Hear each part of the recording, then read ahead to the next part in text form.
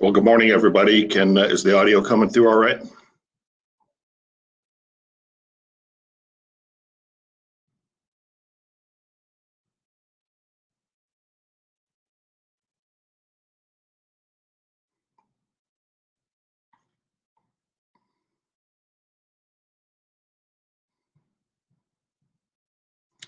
Well, good morning, everybody. Is the audio coming through all right?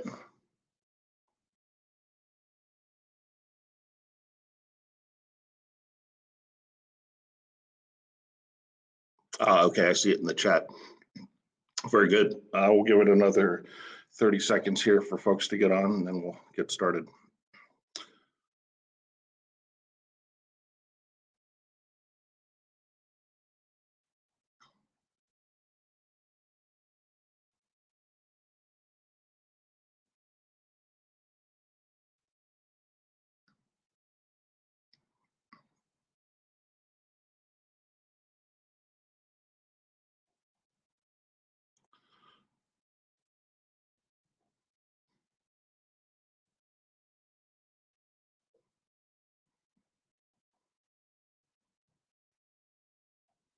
Okay, well, we'll get this started.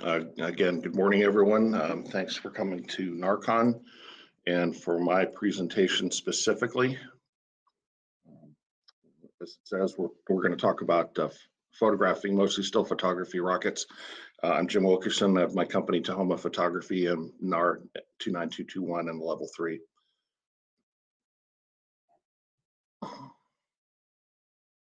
There we go. For today's session, again, thanks for attending. We'll run about 45 minutes. We'll have a 10-minute, 15-minute Q&A. I'm going to occasionally check the chat function, but it's mostly for you guys to talk to each other.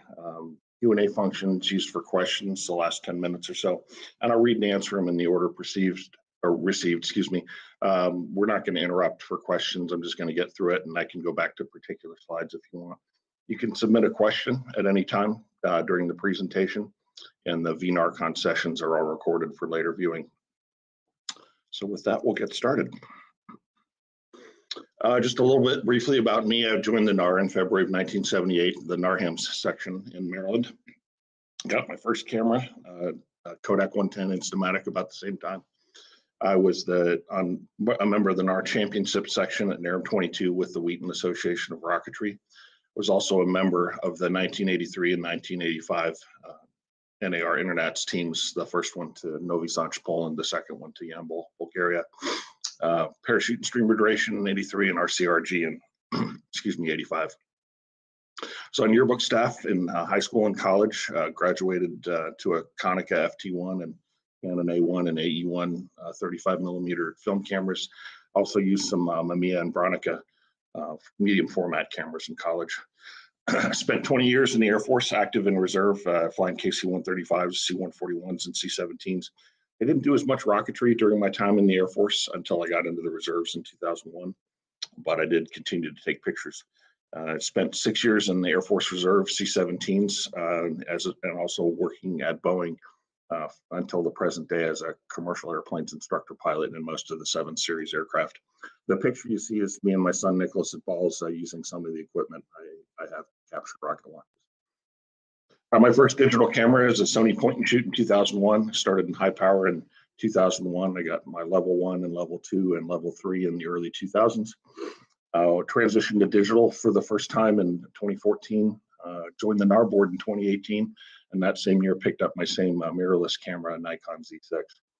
And started working on last year on a remote camera trigger to capture faraway high power launches.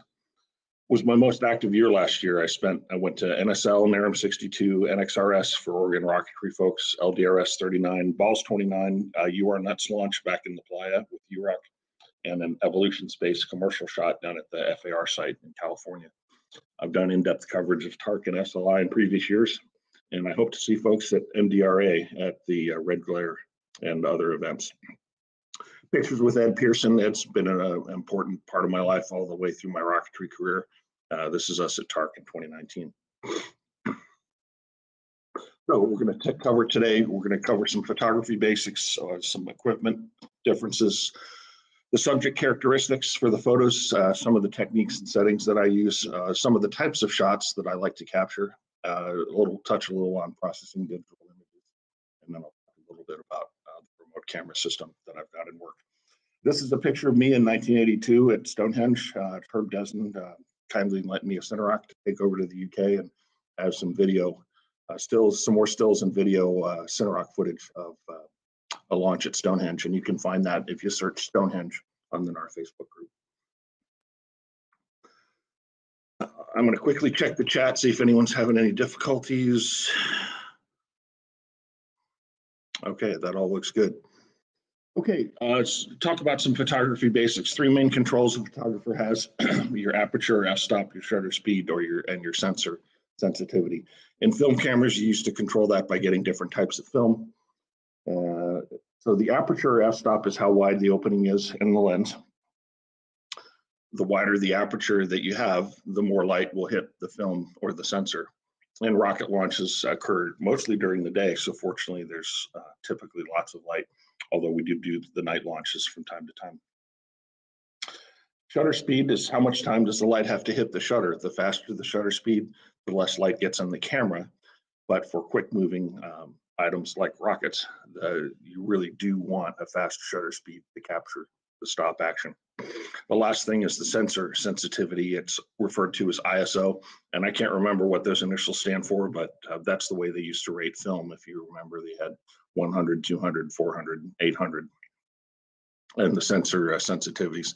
These days, these digital SLRs can go up to 51,000 and above on the ISO. Let's see, a couple other notes here. Okay.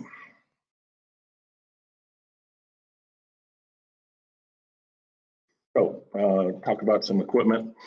Several main types of cameras. You have a point and shoot, which has an integral lens. You typically don't swap the lenses out on that one. They typically also will have an electronic zoom that extends a smaller mechanical lens. For example, the Nikon Coolpix 900 series, they claim electronic zoom out to 3,000 millimeters, which is pretty incredible. A friend of mine got some interesting moonshots with one of those.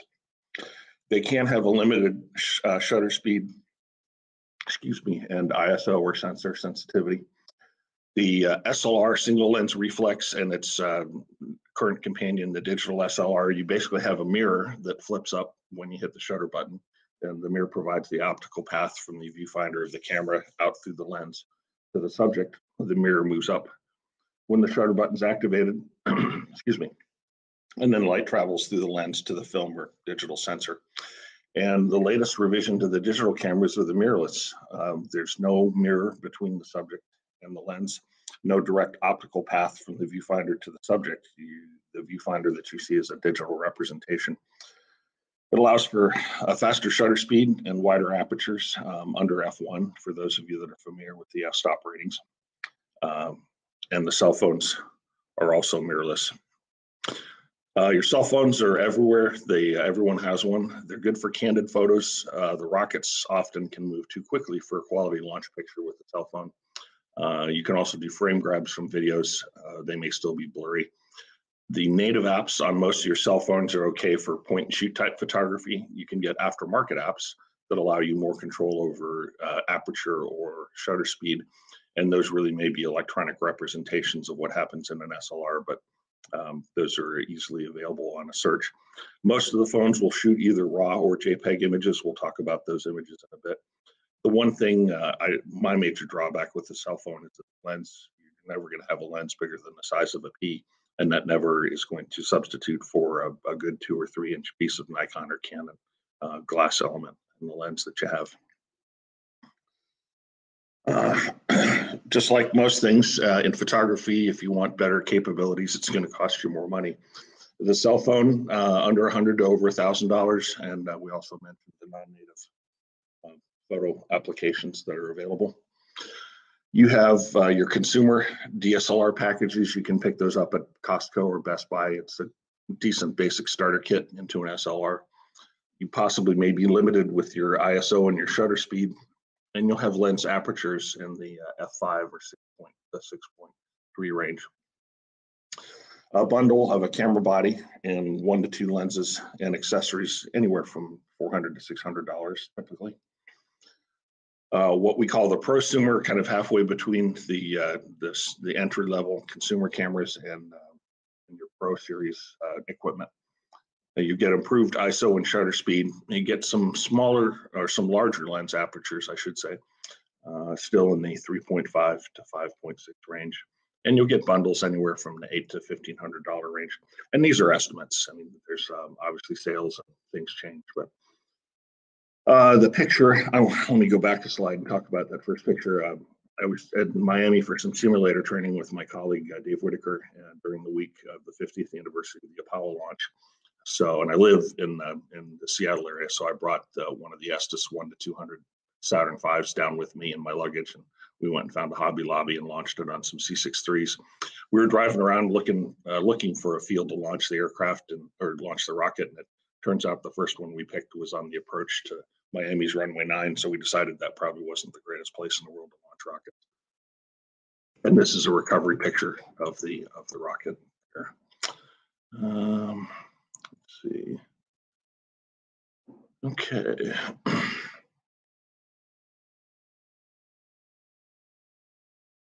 All right. Pro grade camera, you get your best ISO and shutter speed available. You get ISOs 51,000 and above, and shutter speeds of 1/8000 and faster. The newly released flagship Nikon Z9 has a shutter speed of 1/32,000th of a second. It can take 120 11 megapixel JPEG images in a second, which is kind of mind-boggling. You'll get lens apertures in the 1.4 to 2.8 range. And just for comparison, typically what your eye will see is in the 50 millimeter range. So so that's kind of what, disregard, that's not what I'm talking about. Sorry, bad point. And again, the smaller the f-stop number, the wider the aperture, the larger amount of light comes. A camera body and 1 to 2 lenses can easily top $10,000. Just out of curiosity, I went on Adorama to see what the digital equivalent of the Mamiya and Bronica cameras that I used to use, medium format, and those bodies can run upwards of $25,000 just for the camera body. So just like rocketry, you can end up spending an awful lot of money on your hobby. So for your camera sensor sizes, you'll have a full frame. It's 24 by 36 millimeters. It's the size of the former 35 millimeter film negative, and that most of the Pro cameras will have that full frame. Nikon calls it FX sensor. Other cameras will have a crop or CPSC sensor. Nikon calls it DX. Nikon's crop size, it's about 2/3. Canon's is a little less than that. Some of, I think, Lumix and Panasonic may be down to a half size. But essentially, the smaller the sensor, the less room you have for pixels. The trade-off, though, is if you carry the camera a lot of times the crop sensor cameras can be smaller. Medium format that I talked about earlier, you have a sensor that's 3 by 4 centimeters, or sometimes even larger, but that's beyond the scope of what we're talking about today. And again, typically your Pro cameras are full frame, but not all of them. Other capabilities. So one thing I find very useful in my Pro cameras and rocketry is the frame rate. I can get 12 or 14 frames a second out of the Pro digital SLR bodies that I have. And as I mentioned, the Z9, there's just some insane frame rates out there. I think some of the higher end Sonys are also running at about 20 frames a second. Most of these cameras, any new SLR, digital SLR you buy today will have a video capability, 4K. Typically GPS location and tagging, and a lot of this is automatically loaded into the digital images you take. Then Wi-Fi and Bluetooth connectivity to connect to your computer or phone, tablet. And it goes both ways. You can transfer images via the system. You can also use an app on the phone or the tablet to control the camera from a relatively close distance via Bluetooth or Wi-Fi.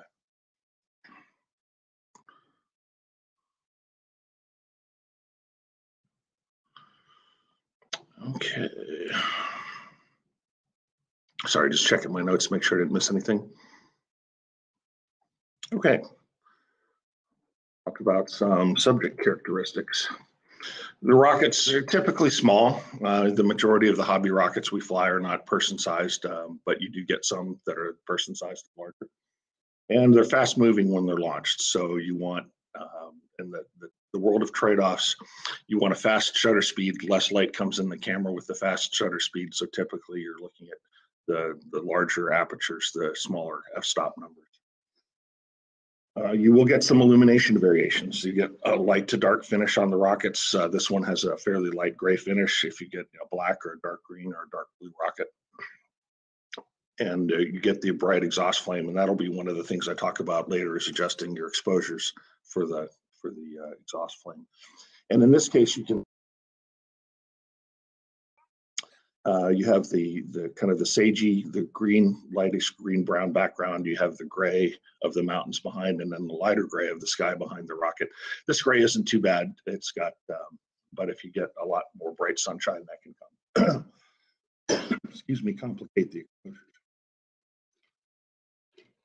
People, on the other hand, have a fairly tight size range. The variations between adults and kids, they're typically not very fast moving, and they have less extreme illumination variation. People and rockets together, hopefully they're stationary when they're in close proximity. People at an appropriate safe distance in the forward background can enhance a liftoff photo. As I mentioned before, this is Matt Abbey's AMRAAM on a Sparky motor at NSL here in 2021. Oh, and I'm sorry, I forgot to mention this photo, another large two-stage project at NSL. And this is one of, I'm pretty sure it's an Aerotech Blue Thunder propellant. Get that nice initial jet and then the big blue bulb at the end of it. Okay. Okay, we'll talk about some techniques and settings. Several things to cover: the background behind the subject, the perspective of the subject itself, the aperture to use, the shutter speed to use, how to focus on your subjects, lighting to use, and lighting of the subject and the light behind the subject. We'll talk about image format and then kind of a summary of the settings that I like to use. This is at NARAM 62. This was actually a photo rescue effort. Chris Hansen there in the picture had launched his L3, and it had drifted beyond the evil bean field, which claimed a lot of rockets at NARAM, and into the cornfield. And he called me. I had my long lens on the camera, and he called me on his cell phone and asked me to guide him to which row or which column in the cornfield to enter. So I was able to vector him onto the rocket to help him with this recovery.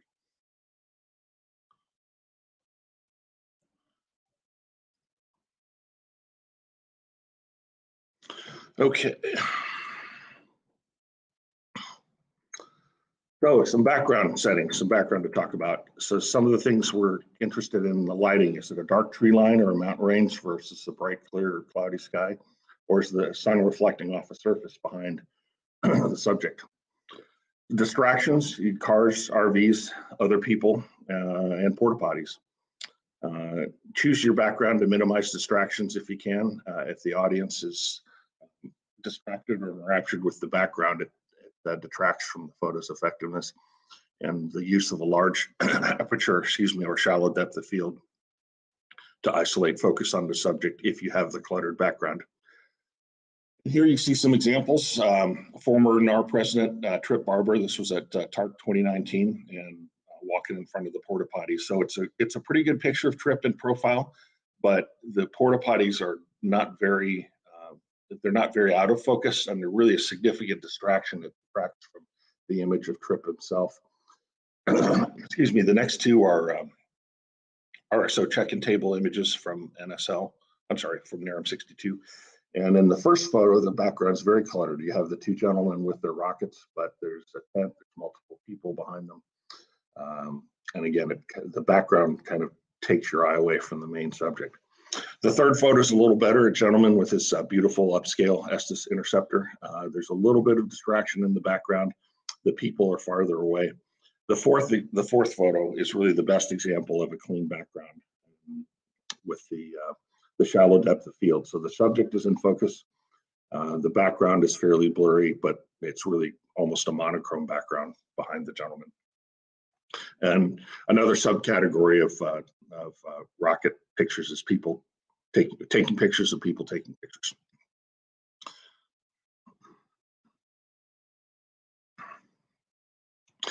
So talk a little bit about perspective, your distance from you to the subject, your distance from the subject to the background, your relative height. Is it shot from above? Is it shot from even height? Or is it shot from below? Long primes or telephoto zoom lenses can bring liftoff shots closer at safe distances, but there are limits, and we'll talk about that a little more when I get into the remote camera system a little bit later. Let's see. So in this case, you see the first one, I was basically standing straight up and about even. Chris was up on a trailer, so the camera lens was about even with his belt there. And it's a nice photo, but there's nothing. If you compare it to the second one, where I actually dropped down to my knees and shot from a little lower angle, the rocket actually seems to, the appearance is it's leaning away from you, and there's almost a feeling of motion. To me, it shows it's a little, it almost has a bit of a, I'm getting ready to get out of here, whether as compared to the first one. And Chris is essentially in the same position on that shot.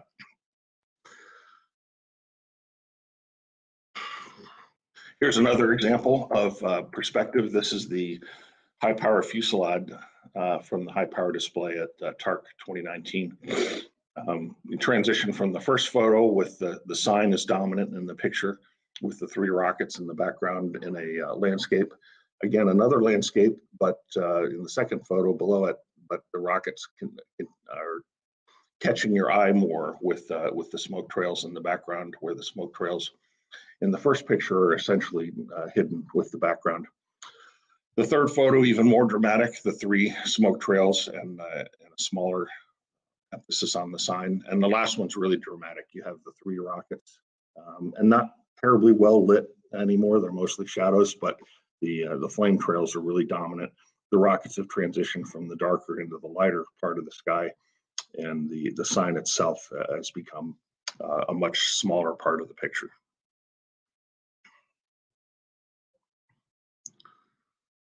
Okay, and a little more perspective, and again, I'll talk a little bit more about the pad camera, but the camera, this is a LEM model that was flown at NARAM 62 this summer. From the Flightline camera, I've got one perspective, and essentially the camera's up on a tripod, so the camera's at about the same height as the model itself.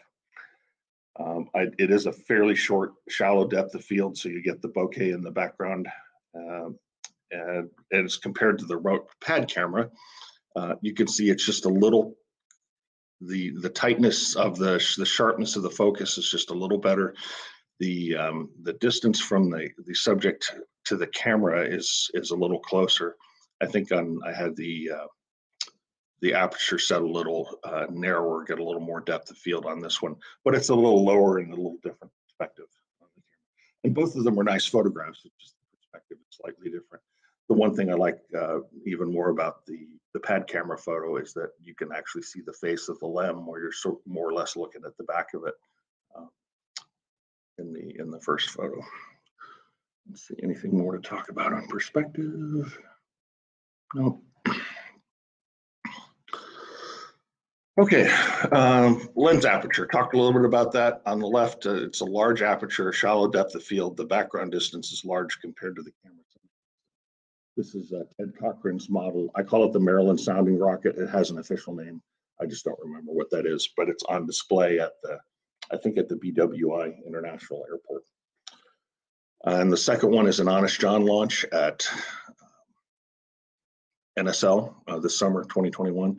The aperture is the same, but the relative distance from the camera to the subject and the subject to the background is larger, so you don't get as much bokeh. There's still a little bit. The background isn't clearly in focus, but it's certainly less dramatic bokeh than the first picture. And essentially, it's the large aperture is a shallow depth of field, and again, most light isolates the subject. The small aperture with a deep depth of field keeps more of the entire image in focus. Again, I'll typically shoot large aperture for all liftoff shots, one to get more light, and the second to get that bokeh if I can. Here's a third example. This is a small aperture, deep depth of field. This was at Arliss in the Black Rock Desert in early September. So you can see the background distance is large compared to the camera subject distance, yet most of the image is in recognizable focus. I think this was shot at f8, and you can go all the way up to f22 at least, and f32 with some lenses. But the subjects themselves, the rockets on the pads, and the mountains in the background are all pretty much in focus. Shutter speed. Here we have a couple of examples of slow shutter speeds. These were taken at the 1985 Internats in Yambol, Bulgaria. I really didn't have much I was probably at the max shutter speed the camera was operating at. The photo on the left especially, the model's small, fast moving, and very blurry. The model on the right's larger, it's heavier, it's not moving quite as fast, but it's still slightly blurry. Lots of light, as you typically get at a rocket launch, but a much better camera and faster shutter speeds.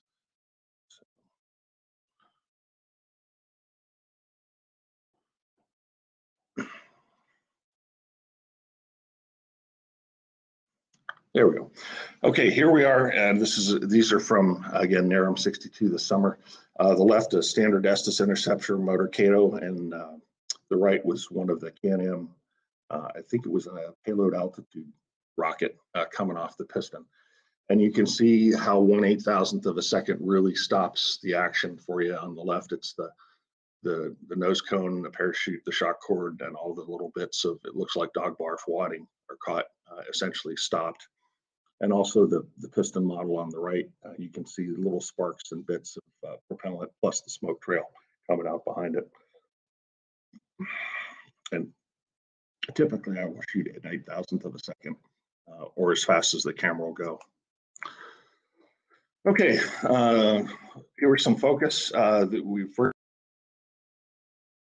Express at Brothers, Oregon. Didn't get the focus quite right, and I'll typically shoot in manual, so this was probably the result of me not getting the focus dialed in quite right. But what can happen in autofocus if you don't use manual is that the focus point that's on the rocket, on the pad, as the rocket starts to move, can drift off to somewhere else or the background. In comparison, this is pretty much a tack-sharp Estes from a Washington Aerospace Club 60 acres launch near Seattle. And you can easily read, and that's a fairly good crop, you can easily read the decal on the side of the rocket, and the thin lines and the nose cone are all very much in focus.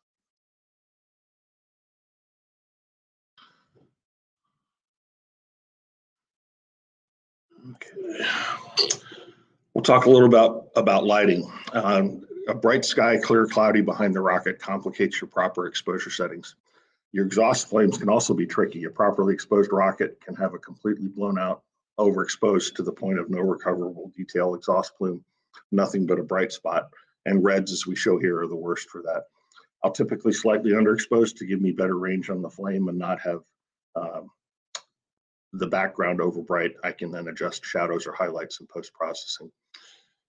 So here we have a reasonably exposed, this was from LDRS this summer, a pretty good flame or a rocket, but the flame's washed out. We have a dark rocket with a better look at the flame.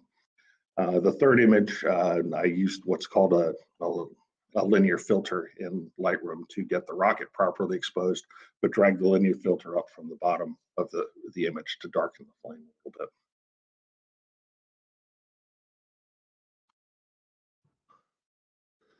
Okay, for lighting for people, on the left, the subject's backlit. It's underexposed with, you can see the shadows behind the subject. I'll use fill flash for people pictures at launches, and this is me getting ready to launch an Estes Star Lab on the University of Maryland student parking lots in 1980. On the right, it's a bright gray-white background with the sun off the subject's left. It's essentially similar lighting. The light's coming from their left rather than my right, as in the first picture. But the fill flash gets me good exposure on the subjects. And the important thing for me is it gets rid of the shadows on faces that are a lot harder to deal with in post. Okay, we'll talk a little bit about, again, we discussed this a little bit, your two main sensor sizes, your full frame Nikon FX and your CPSC or crop sensor Nikon DX, about 2/3 the size of a full frame. Most digital SLRs that you buy today will be one or the other. There are these 4/3 cameras that I'm knowledge of, but essentially if you go out and buy a digital SLR package, it'll be either a crop sensor or a full frame. Two image types. RAW, it's an image. It's basically what the lens sees on the sensor, and that's what you get on the memory card. It typically requires post-processing into a JPEG or other format for display or printing, and the files can be pretty large. A RAW file out of one of my pro cameras will be in the 27 to 30 megabyte range, where the corresponding JPEG image will be a half to a third of that. JPEG's a common photographic compression standard. Most of your cameras have the JPEG setting. I'd say the majority of photos are shot in that format. It allows for in-camera corrections, which can be very handy, reduces your time in post-processing, and it's also got smaller sizes for file transfer and editing. Let's see. So a summary of the settings I'll use for rockets launches. I'll use a manual aperture, shutter speed, focus, and ISO. I'll have my aperture wide open, my shutter speed as fast as possible. And ISO, I'll adjust it to get slightly underexposed to try to get some detail in the flame. And autofocus, I'll use autofocus to get close and then switch to manual before liftoff. For people, I'll typically use auto or program, whichever your camera calls the automatic functions. And I'll use fill flash and bright outside settings. And again, to improve the subject illumination and reduce the face shadows. And many cameras have the ability to preset some user settings. So if I'm shooting a rocket launch and I'm f2.8 and 1/8,000th of a second and maybe ISO 3000, I can set that in a preset and then switch my function dial back and forth between auto program and those manual settings for when I'm at. Okay, we'll move on to the types of shots for rockets. Let's see. Oh, I'm sorry, I left that. Didn't catch all my mistakes. For rockets, the type of shots you'll see, I get 4 main ones for me: liftoff shots, smoke trails, recovery, and carnage. For people in rockets, you get the prep area and RSO check-in tables, your pad prep, post-flight, recovery, and cert flight congratulations, your launch crew, your LCO and pad managers, and then group photos. This is a sport flight at NARAM 62 this summer. I have several of these. It was kind of cool. The wind was such, and the flag was in the correct position to get these shots with the flag in the background.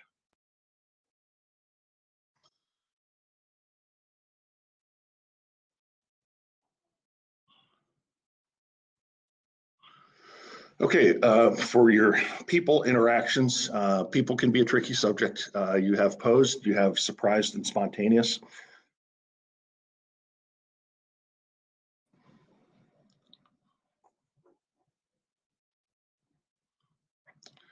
Some people don't want their photos on social media. I had several requests about that. Funny and amusing to you may seem embarrassing to your subject. You want to take extra care with students and children and minors. There may be parental concerns, and there were several instances at NARAM where kids were out on the range where they shouldn't be, and obviously we don't want to publicize that kind of photography. So be polite, courteous, and be amenable to your subject's concern.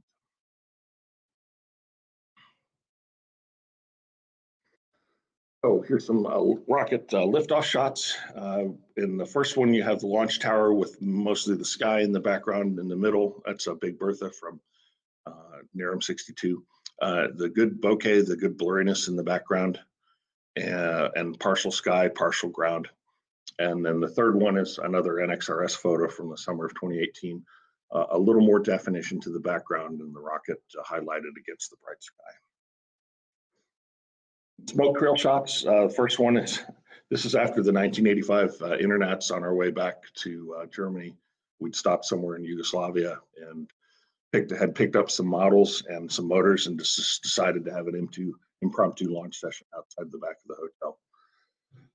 The second one is from NXRS. I'm sorry, it's from one of the big Nevada launches, just an amazing smoke trail of a high altitude flight. Oh, okay, lost the video, huh? Okay, let me try this. Let me get back to this. Standby one. Screen sharing.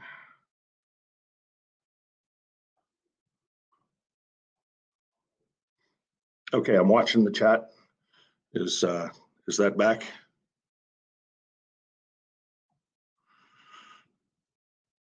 So there's about a 10-second delay. I think I just somehow the screen sharing got disconnected.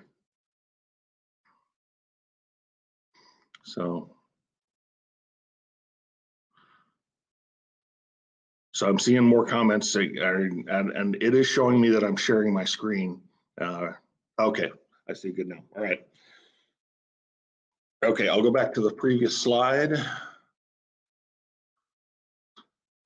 So talked about the people shots, the liftoff shots, the three variations. Smoke trail shots. Middle one is one of the big black rocket launches. The right one is a Sparky motor trail from LDRS 39. Recovery. We have rockets under parachute. I really used not to pay much attention to these, but people seem, I've had a couple of inputs that people want these photos. So those can be kind of neat. And then also these are a couple of Frank Burke's RCRGs gliding back. Okay, so let me see. I'm seeing comments about how I missed slides. Okay, I'm back to the Honest John and setting summary. Is that far enough?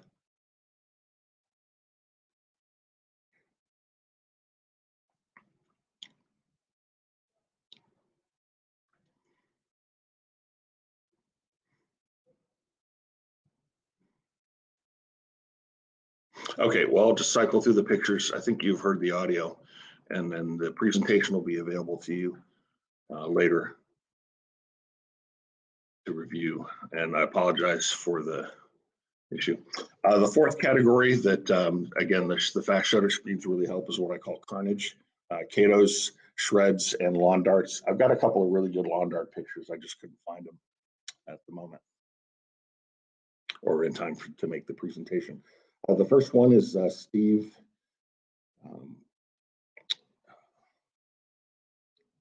It's a Can-Am rocket from NARM 62. It's one of the small A-motor Kato. The second one's some kind of 38 or 54 millimeter reload in a V2 at Arliss, and the third one is an experimental rocket motor Kato. And as you can see, the casing over pressurized, not let go right at liftoff. Moving on to people shots, you have the prep area on the left is from Arliss. On the right is another throwback. That's Matt Steele and Mike Michi in Yambol in 1985, prepping Mike for a round of the S8E, the RC rocket glider. RSO check-in tables, NARM 62 and NSL. Pad prep, TARC 2019, gentlemen Rob Lamb and Mike Fisher at an OROC launch. This is the faraway cell, we called it, up on the hill. And then NARM 62, it's always fun to see people assisting kids, either their own kids or helping families get rockets on the pad. Launch crew, this is the NARM 62 LCO table, and your former NAR president, Ted Cochran, in running the range at TARC 2019. And this is a mixture of, I'll talk about post and spontaneous on the next slide. Recovery, ORAX and Sparks owned Bob Janacek on recovery in the Oregon Sage. And then Dan Michael congratulating Chris Hansen on his successful L3 cert at NARM 62 this summer. And then group photos. The first one's from the last live NARCON in 2020 in Tucson, some kind of a presentation involving 3D glasses. And then the second one is a NARM 62 group photo from the summer.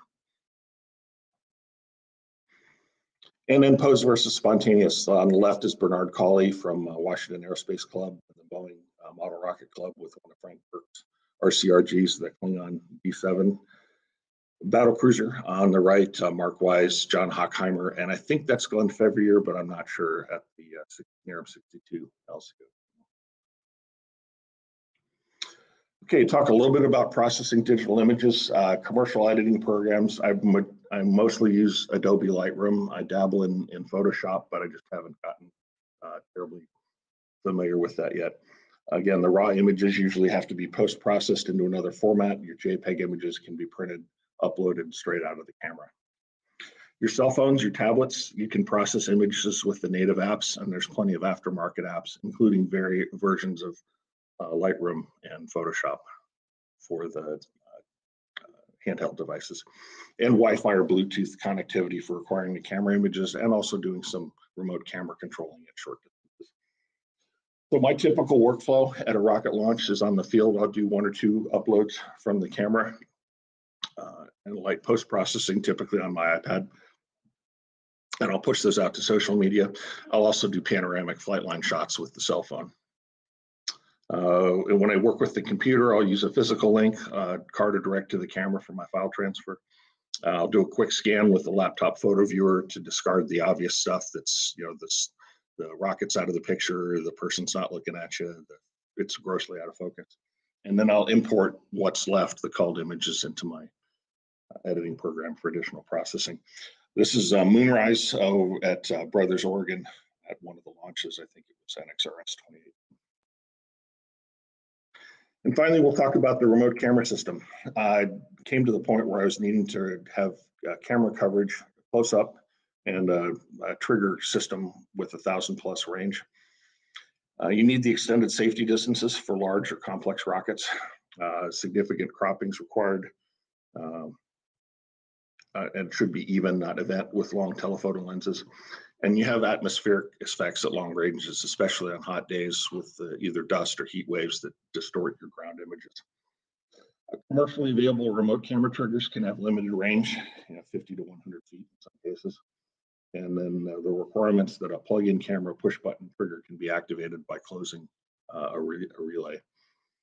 And then the remote wireless connectivity problem to solve. The camera located close to the launch pad provides vastly improved images while maintaining spectator safety. As an example, this is a shot from LDRS this summer. It's Bryce Chains flying one of the Gates brothers rockets, the Sumo. The original image on the left and the crop to the right. As you can see, it's still, with a JPEG with a Pro Series camera, you can significantly crop the images, but it does lose something.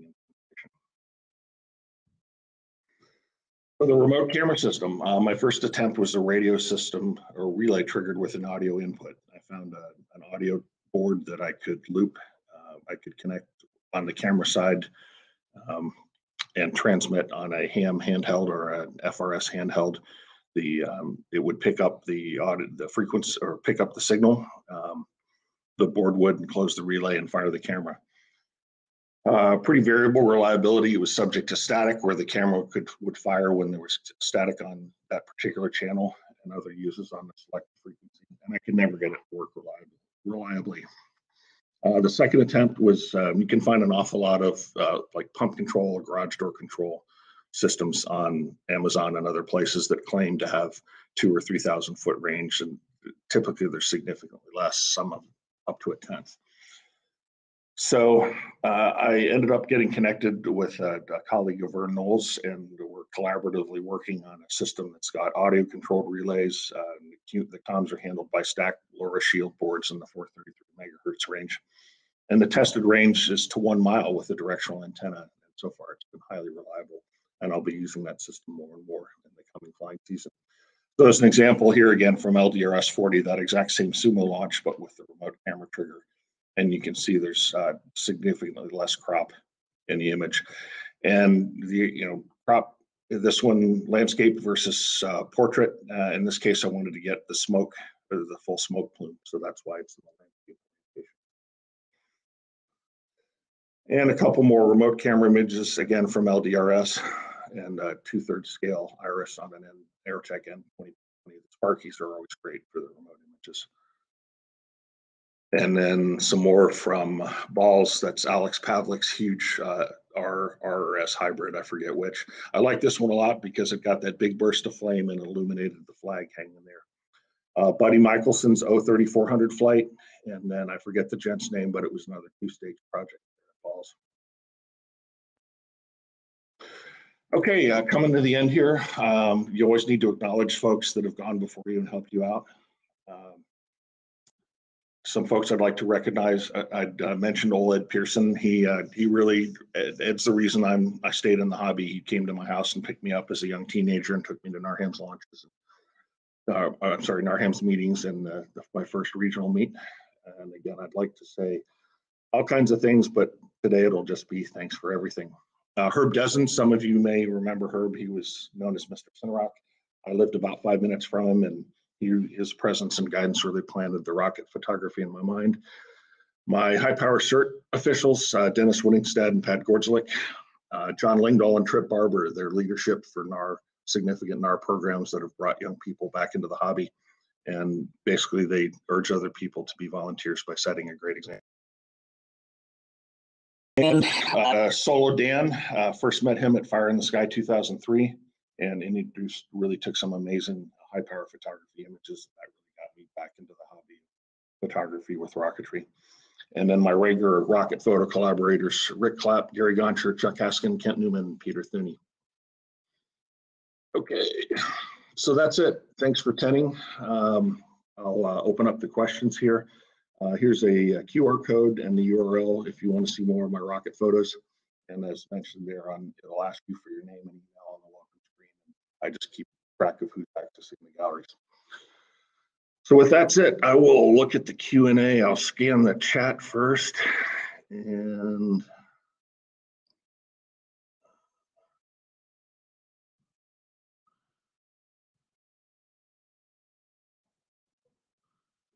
okay. All right, go to the Q&A here. David Kane, do you overshoot or shoot the bare minimum? And I probably culling, especially with launch shots, really getting close to liftoff and stopping shooting after the rocket leaves the frame. Like you, yeah, the culling can take a long time. Photo releases. You mean as far as David? Do you mean releases for people? I think people in general, when they come to these launches, get photos. And I don't sell people photos for commercial purposes. I'll sell copies to them if they want photos themselves. But if I were to use them for any kind of a commercial advertising purpose, I would need to get a photo release from the subjects. Phil Flash, I have a couple. I have the Nikon, I think it's the SBs. I've got a 5000 and a 910.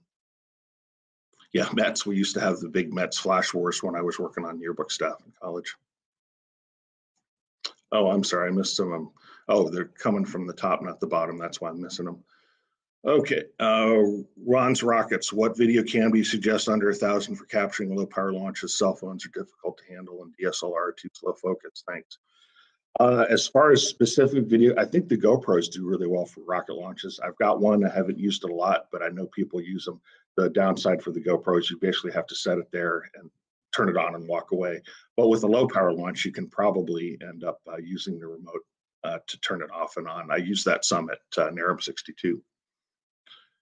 Spread spectrum RC system. Yeah, Andrew, it's the radio frequency stuff. I'm a ham basic, but I found this the lower shield board with collaboration with a colleague of Vern Knowles, and that seems to be working pretty well for me. Burst mode for photos, how fast? I know, Tom, I know burst mode exists. I'm just not real familiar with it. I'll use the high-speed shutter settings, either 10, 12, or 14 frames a second on my Pro SLRs. And usually I'll get, depending on how close I am and how fast the rocket's moving, I'll get anywhere from 4 to 10 or 12 liftoff shots. That one shot of Alex Pavlik's rocket, it was moving fairly slowly, even though I was close, the one on the left there. Even though it was moving fairly slowly, I probably got 10 or 15 really good images before it went out of frame. Oh, let's see, Gary, can you talk about how you store and manage all the imagery afterward? Yeah, Gary, I've mostly been storing it on a laptop and external hard drives. And what I'll do is I'll create a folder for an event and I'll import that folder into Lightroom. And that way my Lightroom headings and my folders on my computer are named. I'll break it out by year. I am at the moment, I bought the parts for a Synology external LAN storage system in my house that I'll be setting up here. Shooting on a bright day with a snow background, my photos tend to wash out. That's where I'd really recommend using the fill flash and the auto. I use the auto function with the fill flash, and I would give that a try, and then possibly end up going manual and picking the camera shutter speed at a 60th or 200th, and then really work on your aperture and your ISO with the flash at that point. Probably a lot of trial and error, but I was seeing a fair bit of that Severio at the LDRS launch with that bright salt background. But the fill flash is the first thing you should try. Shopping for a DSLR, what is the min frame per second? In my experience, the min's 7. Yeah, I wouldn't go any slower than 7. If you're really serious about capturing high speed HPR launches, I'd shoot for 10 and above. And really, as long as you've got that 8,000th of a second shutter speed or 4,000th at a minimum, you'll catch launches. You'll just get fewer of them. And what I'll do, one thing I really didn't talk about too much is the trigger technique. I'll usually wait. I'll let the countdown run till about 2 or 1. And I will either use the trigger button. I've really gotten used to using a corded remote camera trigger, so I can set the camera on a tripod and have my hands on the camera itself. Okay. We've got about 3 minutes left. I think that's it. I will cruise the chat here briefly to see if there are any questions there.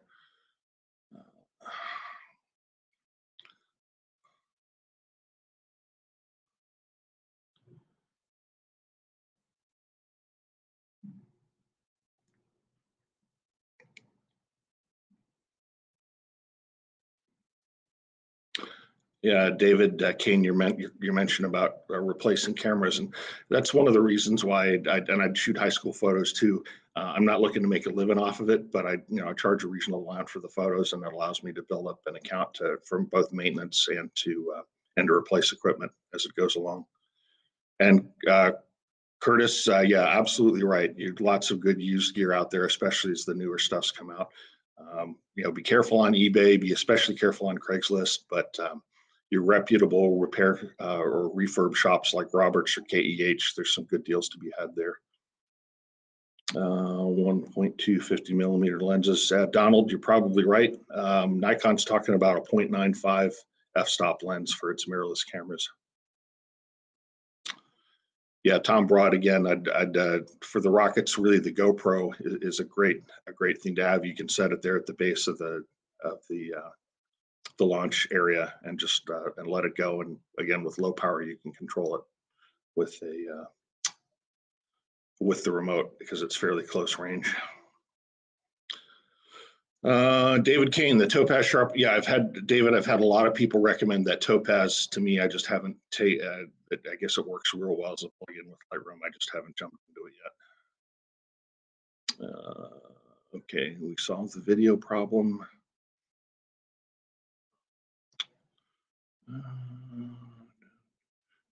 FPS. All right. Well, that pretty much looks like the Q&A list is done. Thanks everybody for attending. Tom Schwalm's going to give me a list of who attended. If just as a thanks for attending, if you want to look at the photo galleries, if there's one out there, some photos you'd like, I'd like to offer the folks that were kind enough to attend a 15% discount on photo purchases from my Tahoma photography site. And you could just send me an email, and You can contact me directly through the Zenfolio site, and then I'll have a list of the folks that attended and apply that discount for you. All right, well, we've got about 30 seconds left. Any final questions?